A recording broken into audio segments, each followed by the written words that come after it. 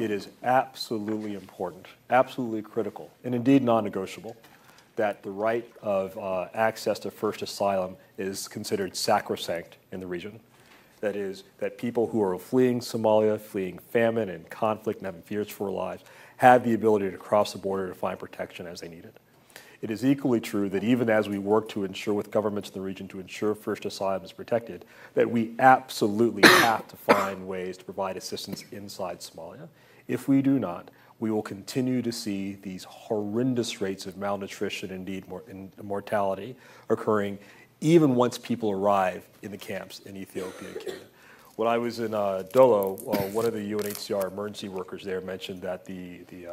mortality rate amongst new arrivals was about 7 people per 10,000 per day, when in a normal emergency, the normal rate of mortality is about 2 people per 10,000 per day. Again, so we're seeing absolutely unprecedented, massive